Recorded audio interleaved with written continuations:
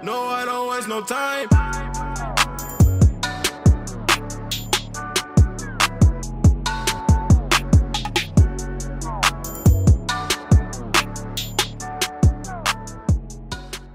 How are you doing, guys, and welcome back to a new video. For those of you that are new to the channel, my name is Joshua Dangle George, a social media marketer and online coach. I have my own social media marketing agency here in the Netherlands where we help businesses grow and get more customers and more sales in through Facebook advertising. And I also have my own education business where I basically teach you guys on how to do the same. So how to start your own agency, how to reach out to potential clients, how to get them on board, and more importantly, how to get results for them so that you can basically automate and scale your own agency so that you can live life on your own terms. And in today's video, I want to discuss the two biggest differentiators between successful agencies from the non-successful agencies, okay? Now, before we start like defining success and so on and so forth, I just want to quickly mention that it's completely up to you how far you go with your agency, right? Like some of you that watch my channel, some of you that are in the whole social media marketing sphere, you guys want to go to 7 figures. You guys want to, have like an actual, really, big, tangible agency. I don't even know how to like put it into words. Like you guys want to hit the 7-figure mark, okay? And the easiest way to do that is just to reverse engineer. Okay, if I want to make $1 million a year, how much do I need to make a month? Okay, now that I know how much I need to make a month, how can I do that? How many clients do I need to get in? What does my price point need to be? And so on and so forth, okay? But for a large majority of you guys that are watching my channel, include myself, to be fair, to a certain extent, a 6-figure / multiple 6-figure agency is more than enough to live a happy and fulfilled life, right? Because at the end of the day, you don't actually need as much money as most of you guys think. You don't need to be a millionaire in order to be happy. You don't need to be a millionaire in order to live life on your own terms. You should actually work it out for yourself. Like, what is it actually that you want? How much is it going to cost? And how can you get there? And you'll notice that more often than not, it won't even be that you need $1 million to do all the things that you want to do. But that is, of course, a story for another day. So again, just to wrap that the little rant up, if you want to start an agency, you don't necessarily have to become a 7-figure agency.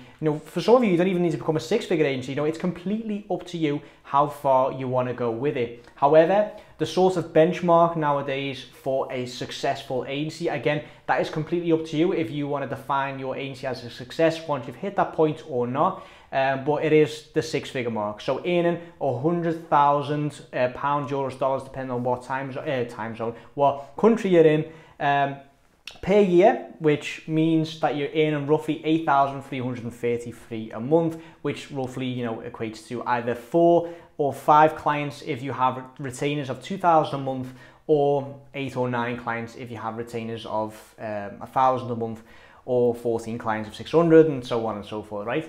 So that is sort of the benchmark. Now, what distinguishes those that will hit it from those that will not?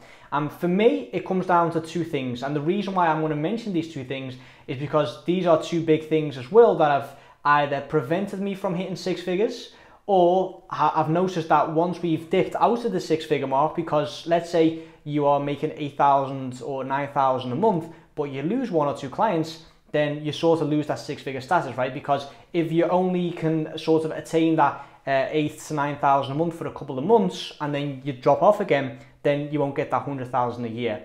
So what basically differentiates those that will actually hit 100,000 6 figures, and like I said, I'm just using that source as the success benchmark now because that is sort of the standard, but you can decide for yourself what a successful agency is, in your eyes and in your opinion. But what is the difference between those that do hit it from those that don't?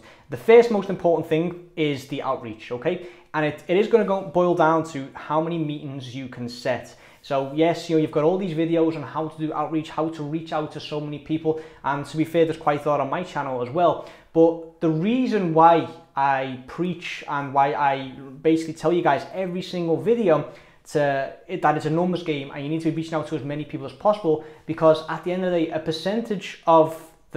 basically a large percentage of the people that you reach out to won't actually be in the right frame of mind You know, the timing might not be right, they might not have the funds, they might not believe you, they might not trust you, they might not like the email that you send. There's so many different factors that will decide whether or not they hop on a call with you. But at the end of the day, the calls are what matter, right? So you need to be reaching out to much more people than you actually get on calls. But at the end of the day, you will need to have to book calls in order to get clients. You can't get a client without, you know, of course, again, you've got the closers and appointment setters, but at the end of the day, a call does take place in order for that client to come in.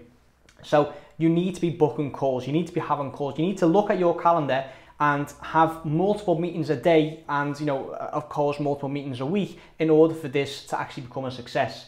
And yes, you only need 8 clients for 1,000 to hit 6 figures, but how many meetings do you need in order to get the 8 clients? Some of you might only have a closing rate of 1 in 10. Well, then you need 10 meetings for 1 client. Some of you have got a closing rate of 1 in 3. Again, you still need the 3 meetings to get the 1 client, okay? So your calendar needs to be completely filled with booked calls, okay? So what I want you to do now, pause the video or don't, it's completely up to you. You can open it in a new tab. Go into your calendar. Is that filled with meetings? Is that filled with potential clients that you could work with? If not, then that is what you need to look at, okay? That is what is going to be a big differentiator between you becoming a successful agency or not, okay? You need to have your pipeline full, and I will get to, you know, why you need to have a full pipeline in just a sec, but the second differentiator is the client retention, okay? So it's all fun and well getting all these clients in, but you also need to get results for these clients, okay? It's the first pillar, outreach, and the fourth pillar, actual results, so project development. You need to have those on point, okay?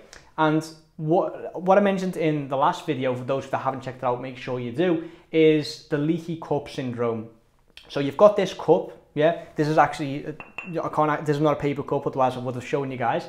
But just think of this cup, and that is your pipeline, yeah? So you're pouring into the cup, your pipeline is full, or your cup is full. But if there's a hole at the bottom of the cup, so if that back door isn't shut, like for those of you that watched my other video from a few weeks back where I drew a house and I said, okay, you can get as many people as possible, as many clients as possible in your agency house, but if that back door is open, clients will just leave, right? They'll leave through the back door. And again, same goes for the cup. If you pour water into the cup, but there's a hole in the cup, water will just leak out, and it will be very hard to keep that cup full, because as soon as you stop pouring in, as soon as you stop the outreach, everything will empty, and you know, you'll end up with an empty cup, okay? Same goes for the house example. If you stop getting clients in through the front door and the back door is open, then you'll notice that at some point you're going to have an empty house again, which means an empty agency, which means an agency without clients, okay? So what I'm trying to get at here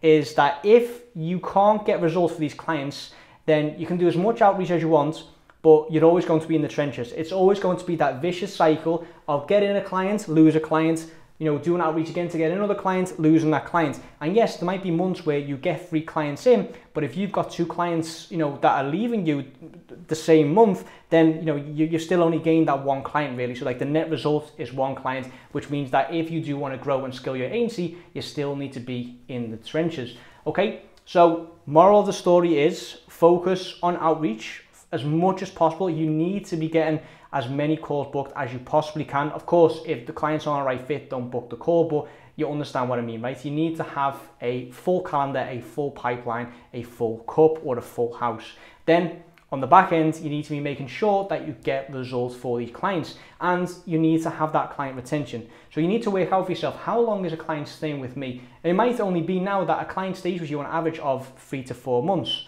Okay, there might even be some of you that are watching this that can only keep a client for 1 month. Then you need to focus on getting those clients better results. Yes, you can find an outsourcer to do it, but especially with everything that's going on with iOS 14, with just the implications within Facebook, with, you know, the whole AI of Facebook changing, you will need to either pay up good money to get a good media buyer, or you need to figure out a way to do this yourself. Because gone are the days where you can outsource it for cheap and cheerful. You'll notice yourself, you know, you might try and outsource it and think, you know what, I'm good for now. and you'll notice that your media buyer's results, despite the fact that you're only paying him 20% of retainer, are dropping, okay? And you'll notice that your agency starts to rock. It's no longer, as stable and as solid as it once was. And like I said, it's because the whole landscape is changing, okay? You can't do that anymore. We can't just keep outsourcing it for cheap and cheerful. You need to focus on actually getting these clients results. And I've learned this the hard way, guys. I have had an agency, a six-figure agency for like 2 years.